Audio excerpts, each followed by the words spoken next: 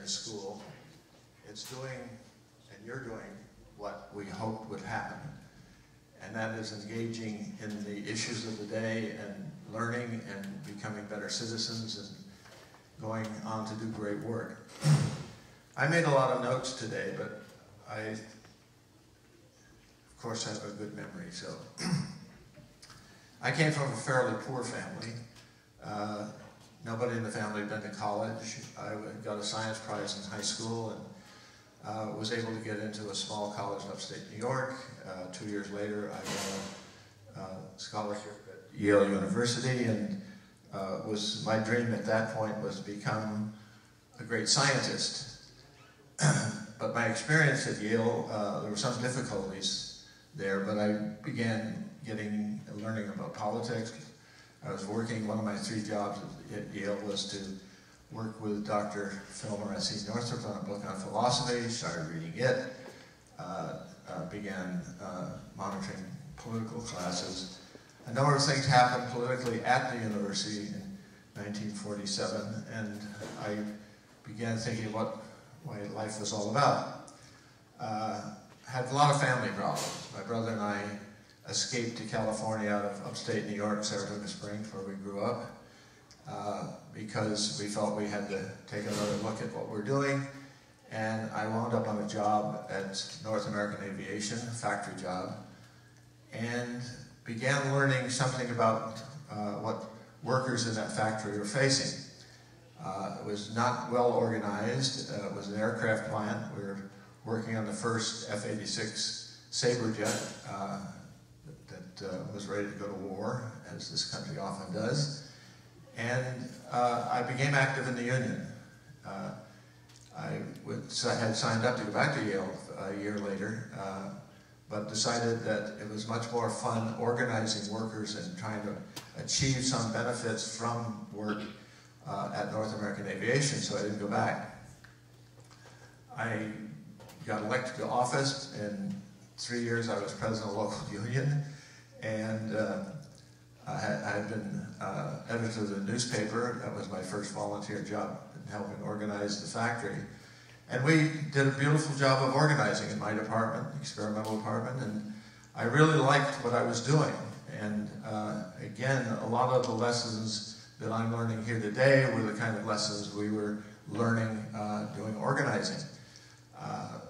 My big dream when I became president local was that we would go back to the 1941 experience, where US troops broke up a strike at that plant because they were seeking wages for aircraft work equal to the other members of the union in the automobile industry. Automobile industry, a lot of it's unskilled. It's very highly skilled in an aircraft plant, yet we were 25 cents an hour behind. The wages were, $1.50, $2 an hour at the time. We didn't have the same benefits, didn't have a retirement program. So we built ourselves up to a point of challenging the corporation on the question of equality. Well, I was quite young and didn't have the full backing of the International Union at this point, but we took a strike vote. We had a strike for 53 days. We didn't really win that strike, but we held our line on the principle of equality. A year later, we won that in negotiations with the North American Aviation Company. I then was administrative assistant to Walter Reuther, met people like Dr. King and President John Kennedy and Robert Kennedy at that time. My relationship with the Kennedys started back in 1956. I was a delegate to the 1956 Democratic Convention. We were supporting Stevenson and Kefauver on that ticket. The president of my union, Walter Reuther, and I were going into a UAW reception room, and out came Robert and Jack Kennedy. And Jack Kennedy said, "Walter, I would like your support as a candidate for vice president, along with Adlai Stevenson." And Reuther said, "Young man, you've got to change your voting record." And so that was in '56. Well, what happened was that both Johnson and Kennedy began changing their voting record to seek labor and liberal support. In 1960, I was for Stevenson, and I found out that he was not going to be making a really great effort to become a candidate because he thought he had handle on it because he'd been the candidate back in '56. Well, so I went to work with Robert Kennedy in that convention, and I was able to draw Adlai Stevenson friends off of his delegation and got him to go with John Kennedy. We had two rebellions at that convention. One, the labor leadership, Walter Reuther, George Meany, and all the big labor guys were so incensed about the choice of Lyndon Johnson as a candidate for vice president. They were rebelling and wanted to put up another candidate. We were actually for either Symington or Jackson or something like that. Well, during the day, working with Walter Reuther, we decided that here Jack Kennedy had made his first decision and we shouldn't be opposing it. But another incident occurred where the Michigan delegation was off the floor trying to come up with another candidate. There was a lot of UAW people, Auto Workers Union people on that delegation. And Bob Kennedy came by Walter Reuther's headquarters in the hotel and said, Walter, this looks like trouble. And Walter said, no, we got a couple of vice presidents over there to deal with it. Well, at that point, I suggested that we get a statement that Lyndon Johnson had made after he'd been chosen as vice presidential candidate, that he supported the most liberal democratic platform in the history of the party and the civil rights plank when he'd been anti-civil rights in the Senate as a strong Southern senator. Well, Bob Kennedy says, well, that's a great idea, Paul. But then he laughed. He says, but none of us are delegates. How are we going to get it on the floor? And he had a friend with him from Texas who reached into his pocket, pulled out a Texas delegate badge. Bob grabbed it and says, Paul, here's the badge, put it on, take that statement over the convention. Well, when I got to the convention, I met some of the people I had talked to voting for Stevenson, or from Stevenson to Kennedy, and they were screaming at me. I had a difficult time getting into the Michigan caucus, finally did. Got the vice president of the union to read the statement, and of course, you could feel the pressure out of the room. And we defeated that effort of putting up another candidate, both in the rebellion of labor leaders and the Michigan caucus. So that was really a good bonding experience with Bob. I'd worked with him over 2 weeks for organizing delegates, and then this great opportunity to stop a rebellion. Quell a rebellion is what we called it. So that happened. I was in Detroit for 4 years as administrative assistant to Reuther, went back to California, came back to California and became a regional director and served on the national board for 10 years.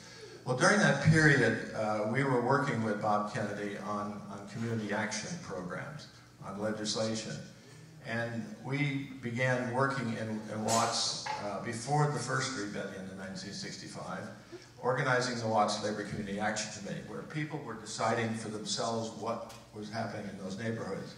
And we were helping finance it, got war on poverty money. We did the same thing in East Los Angeles, had the East Los Angeles Community Union. And we worked with Cesar, Chavez, and Dolores Huerta in building the Farm Workers Union in the mid-60s. Well, this was very successful operations going on and trying to build those communities and dealing with the poorest workers in the country and solving some of the problems. Well, Bob Kennedy came to Watts in 1966, saw what we were doing, and he was then U.S. Senator, had left the job of Attorney General. And so we were able to work with him in setting up a community organization called the Bedford-Stuyvesant Restoration Project in Brooklyn among poor people again. And despite the war on poverty ending because of the cost of the Vietnam War, we decided the Vietnam War was more important than the war on poverty. Johnson decided that. We kept going, and our unions kept organizing in those areas. And what's happened is those organizations, the Farm Workers Union, the Bed-Stuy Restoration Project, the Watts Labor Community Action Committee, continue to this day. In 1968, Robert Kennedy had a difficult decision on running for president. He felt very keenly that if he ran and Johnson was still running for office, running for re-election, that it would be considered a party-splitting, a really difficult thing to do. Well, he finally came to a decision when he was breaking bread with Cesar Chavez at the end of a very long fast up in Delano in March, and that day he said, he told Cesar Chavez, look, I've had difficulty making a decision to run, but I see people like you and your fellow workers in the farm industry needing the presidency more than anybody else. Not more than anybody else, as much as many people in this country. And he decided to run. Well, on Tuesday, Gene McCarthy did fairly well against Johnson in the New Hampshire primary, and Bob Kennedy made his decision to run and announced it that week.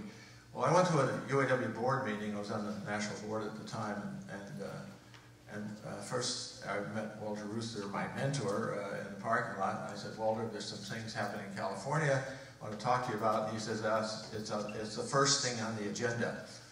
Well, I had endorsed Robert Kennedy publicly before I left for the national board meeting.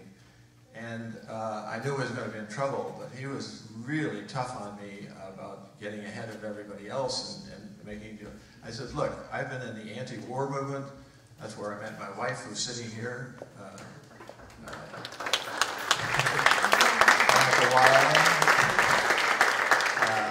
I was chairing a very large war rally in San Francisco, hundreds of thousands of people. I was co-chairing with Carl Reiner and Dalton Trumbo, one of the Hollywood 10, and it was just a glorious day. Well, we met at a party afterwards. Monica was there, out there someplace, and we've been together most of the time ever since. Anyway, I was in trouble with my membership of the National Board. In '72, I was defeated because of my really strong efforts being more progressive than many of the people on the board in the anti-war movement and the civil rights movement and working with the farm workers. Some of the people on the board didn't think that was our job. Well, I felt it absolutely was our job. And when I was defeated in '72, I was still in pretty bad shape after the murder of Robert Kennedy, and I moved out of town. I moved out to the desert because I just couldn't handle life in Los Angeles at that point. It was just too depressing, and I was very angry because when I think back to 1968, here in this very location, we had such a great victory that night, in 1968, when Robert Kennedy was elected. And we were upstairs in the 5th floor, came down, Bob made his victory speech, thanked several of us. We walked off the platform different ways. I walked into the pantry area, and he came in and said, Paul, I want you and Jess Unruh, the chairman of the California campaign, with me. And we turned and we shook hands with two kitchen workers, he shook hands with two kitchen workers, I remember. Juan Romero, who was a picture of you saw that picture of him holding Robert Kennedy's head after Kennedy had been shot. We turned from there. I got the first bullet and went down. I didn't know Bob had been shot, and I didn't know that 4 other people had been shot, but during the following days I knew all that. Well, such a great tragedy, such a great man, such a great victory was the most difficult experience that anybody could ever have. And so in 1987, when it was announced that this property was being considered by the school district for a school, I called the president of the school board at that point, Jackie Goldberg, and says, that's got to be a Robert Kennedy school.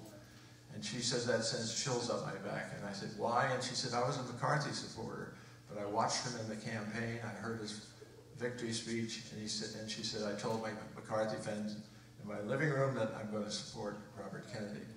Well, it was such a great idea to do, because Robert Kennedy really felt very keenly about education and health care for kids.